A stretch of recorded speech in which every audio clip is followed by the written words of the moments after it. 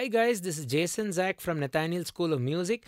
In this tutorial, as you heard in the intro video, we are going to look at what I'm calling in this lesson chaotic arpeggios using the great song by Louis Armstrong, Wonderful World. We're going to take it on pretty much the original key F major, do all the sections, but as we journey forward through the sections, almost every sentence at a time, we are going to change not only the arpeggio pattern, but the arpeggio pattern with respect to each hand. So no two hands are going to play the same thing, except for maybe the first sentence, which will be like a warm-up kind of line, so to speak, right? Now, if you've stumbled upon this lesson at random or through the gods of YouTube, so to speak, you might realize that this might be a bit tricky for you if you're a newcomer to the piano. So I'd recommend then checking out our description. We have a stepwise way to get you to this stage. Okay, so this is probably the last part of my Wonderful World Arpeggios series. So do consider checking out those links in the description. However, if you want to have some chaotic fun with arpeggios, different patterns, this hand and that hand, and if you're not so much of a beginner, if you've played for a year or two, I think you'll find this lesson useful. You may not be able to execute everything right away, but there's a wealth of knowledge in terms of the rhythm patterns and the way the beats are divided and the combinations between the two hands. Hopefully, if you crack this challenge, you can use this for a multitude of songs, whatever you're trying to learn, okay?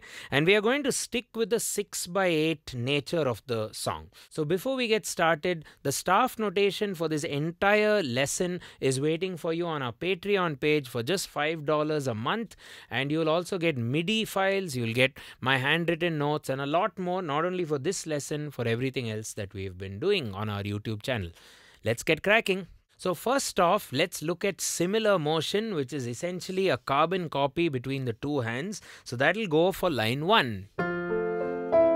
So I see trees of green, red roses too. So what happened there? Just 6/8 going up, F major 7th, A minor 7th starting on G, then F bass and a B flat triad, and then I love this voicing of F major 7th with an A bass. So it's a great inversion to play. So I see trees of green, oh, red roses too. So that was similar motion. Now let's do contrary motion. So with contrary motion, one hand will go reverse with respect to the other hand. So if I keep the left hand the way it should be, the normal pattern, G minor 7th, I'll plant the same notes in the right hand, but instead of starting with G here, I'll start from the top. So it's almost finger to finger matching. That would be contrary motion, you know. So we do a lot of things on the piano in contrary motion to help us practice, for example, scales. So that's a sort of finger to finger match because the left hand and the right hand are mirror images with respect to each other. So if I expand that to the chord, we are on G minor 7th. Actually, G minor 7 sus 4, which goes, I see them bloom for me and you. So instead of doing, which is a pitch-wise match, I'm going to do a kind of a finger match, and it'll end up being the right hand's going descending when the left hand's going ascending, and then vice versa. So I see them bloom for me and you. Okay, what are my chords? That's a G minor 7 sus 4, and then that's an F add 4 slash A, because there's an A there and I've added the 4 B flat, and then it's a beautiful A add 4, and then D minor add 9. This E would be the add 9. So let's figure that out. Left hand plays the same thing. Na da da da dee, doo doo doo, while the right hand contraries that. Same speed though, that's gonna change.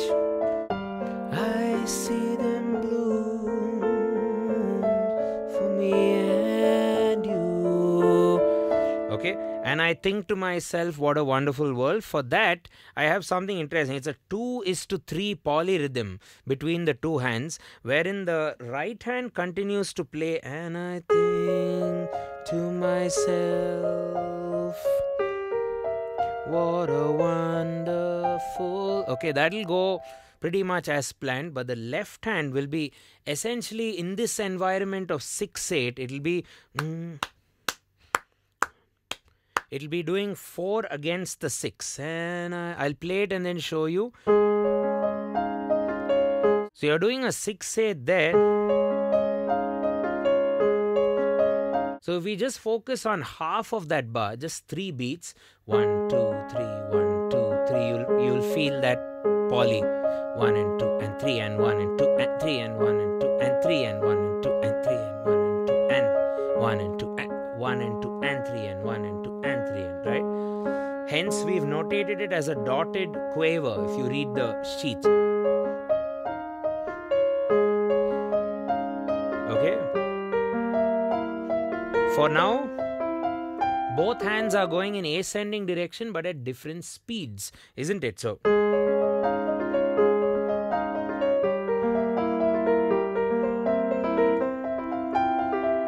okay.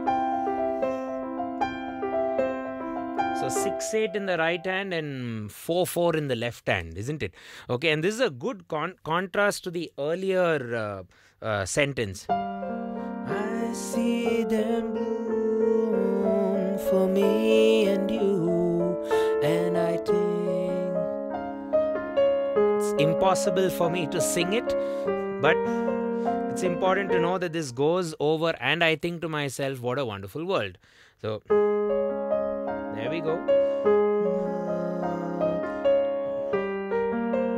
What a wonderful world. And for that sustained world, we are going to do a flip of the polyrhythm. The left hand will go 6/8.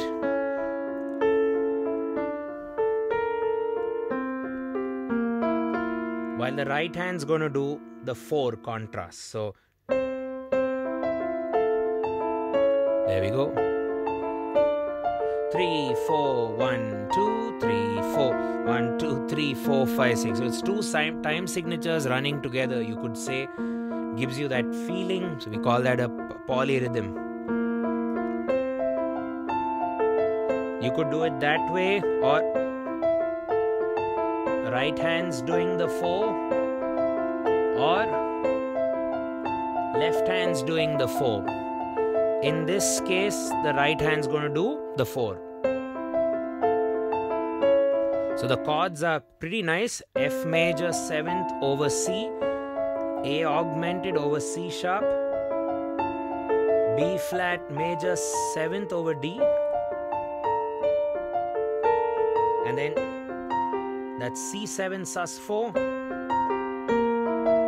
and C7 to the B flat bass. I'll do that again.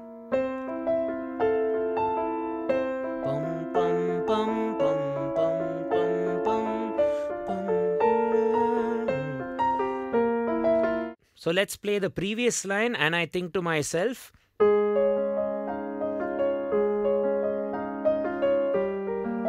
what a now.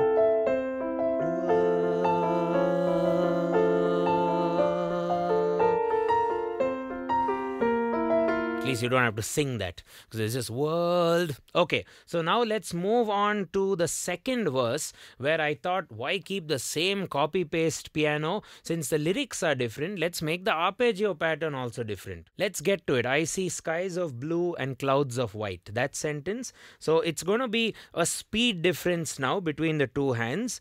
Earlier it was a poly, now it's a speed. So if the left hand holds its ground and plays the same chords, I have not changed the inversions. F major 7th, A minor 7th. Na, na, na.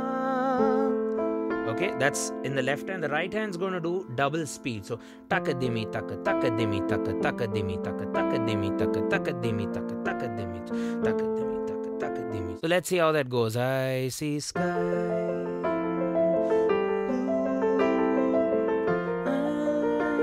of white.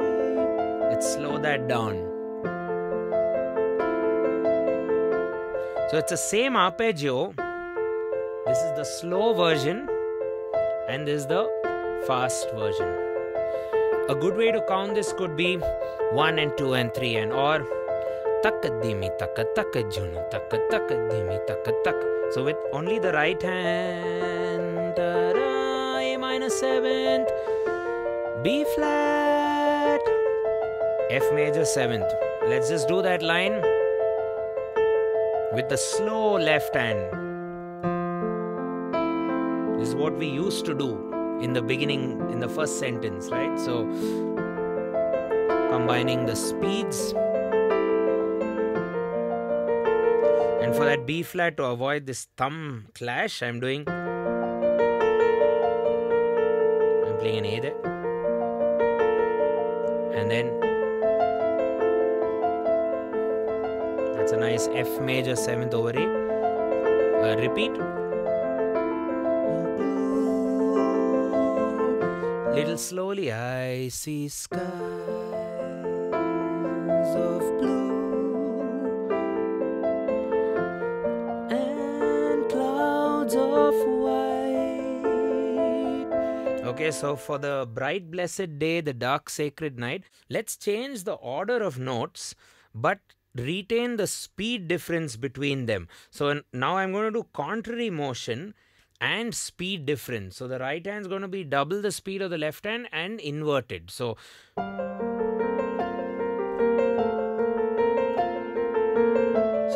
right hand goes from up to down.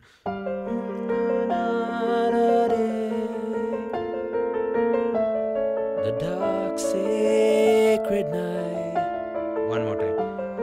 The bright blessed day. The dark sacred night. There we go. So left hand is holding its ground with that original 6/8 pattern.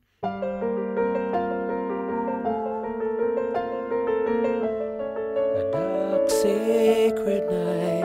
And I think to myself, the second I think to myself, let's now flip that around. The left hand does the fast arpeggio, double speed. The right hand will do single speed. Let's see how that sounds.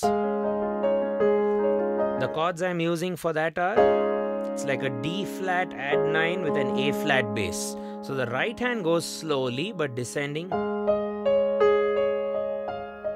Descending arpeggio, starting with a descent.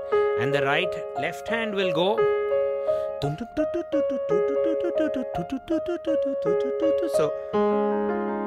this is your left hand.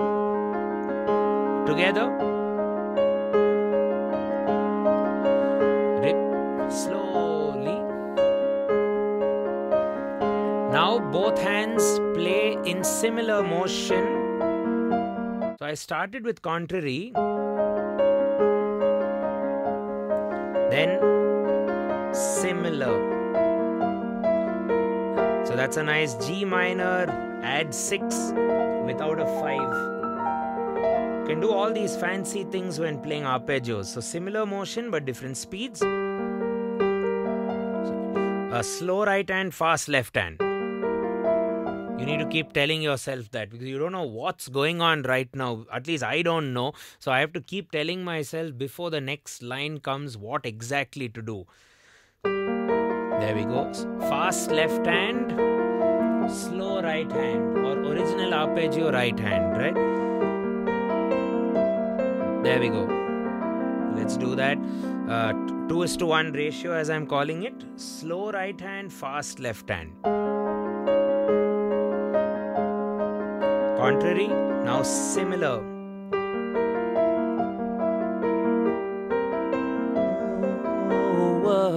And now the next world, I have something very interesting for you. These are what I'm calling as dotted variations.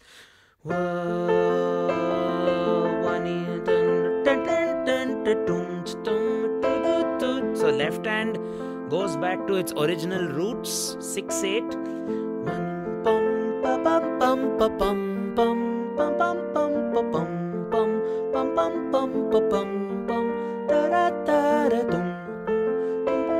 And just for variety, for the G minor 7 flat 5,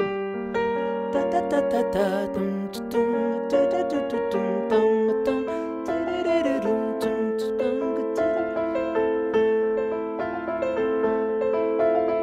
whole thing a wonderful world.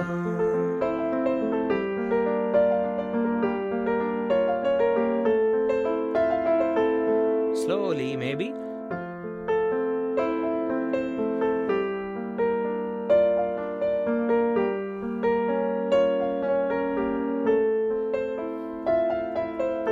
Okay, now coming to the next section, which is very colorful. The colors of the rainbow comes into play. A good way to journey forward. Now we've run out of the polyrhythmic option, so let's now do groupings of the arpeggios. So I'm going to start the colors of the rainbow, so pretty in the sky, with groups of 4. I'll demonstrate.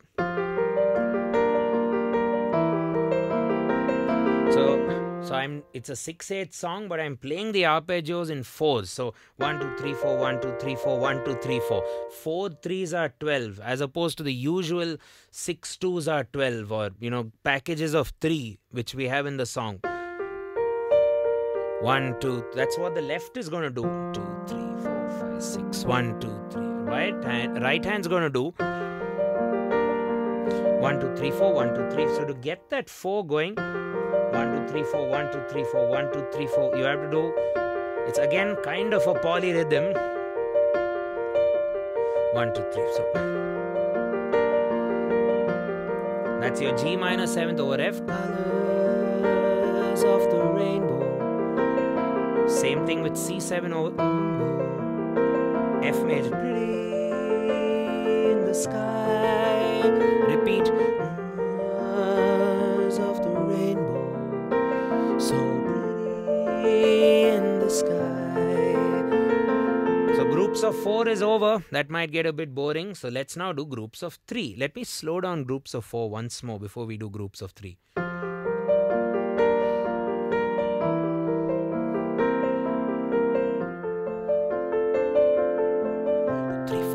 3 4 1 2 3 4. So it's 3 groups of 4. 1 2 3 4 1 2 3 4 1 2 3 4 3 4 1 2 3 4 1 2 3 4.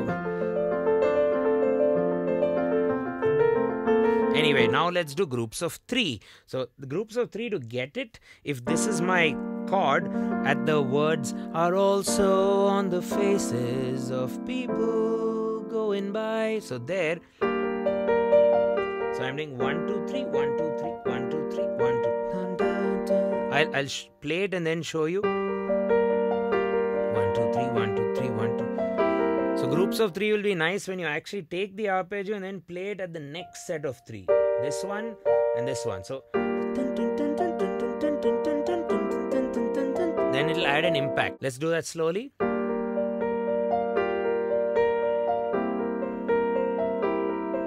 With the original arpeggio in the left hand.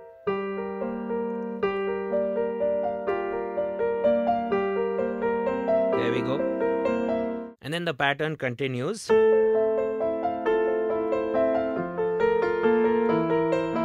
The chords just change a bit faster, right? Of people going by. So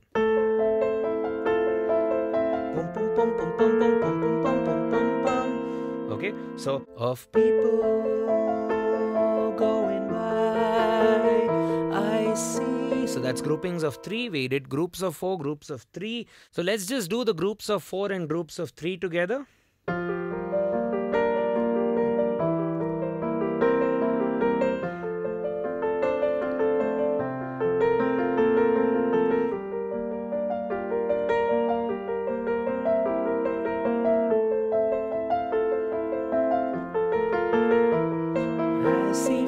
Shaking hands. Let's do the last part now. This is what I call semi-quavers with quavers combo. Okay, so it goes. I see friends shaking. So these are your 2 chords. D minor, add flat 6, and then C major 6. So that's I see friends shaking. I see friends shaking hands.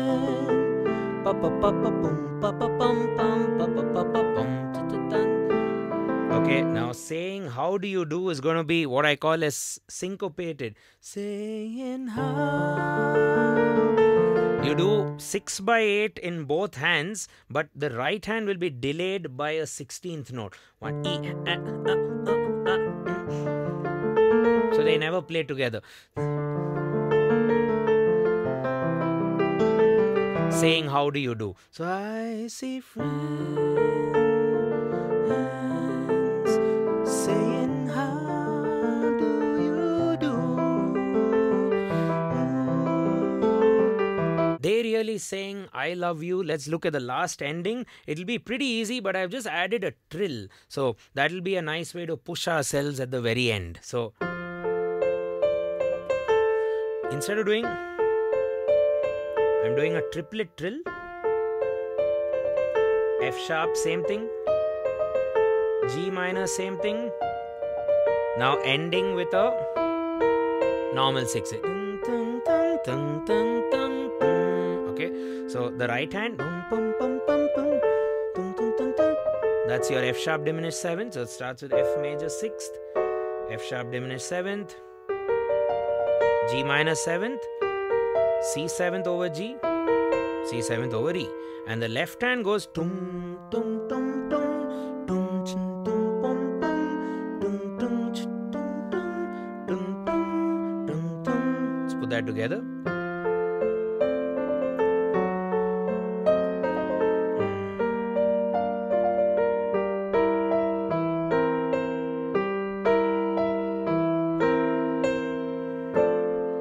Right, guys? So that was a set of arpeggios which are kind of ganged up together as well, because the two hands are doing different things. So I hope it will be a good challenge for you on the piano. We've taken a great song. It doesn't mean you have to just play this song. You can do this with any other thing you're composing. It's just a nice piano workout to practice hand independence, to understand time hopefully a lot better, coordinate different rhythm patterns together, and so on and so forth. Hope you enjoyed the lesson. As always, this is Jason Zach from Nathaniel School of Music, and don't forget to get yourselves a copy of the staff notation. It's waiting for you on our Patreon page for just $5 a month, and if you bump up the subscription, you can also consider joining a few of our workshops which happen regularly, a vault of video instruction lessons, and also interact with me in live classes, and even private lectures are available, right? And don't forget to hit that subscribe button, turn on the bell icon, and don't forget to hit that like button. Also leave us a comment and let us know if you'd like to learn something else in the future. Give us your suggestions. Cheers, and catch you in the next one.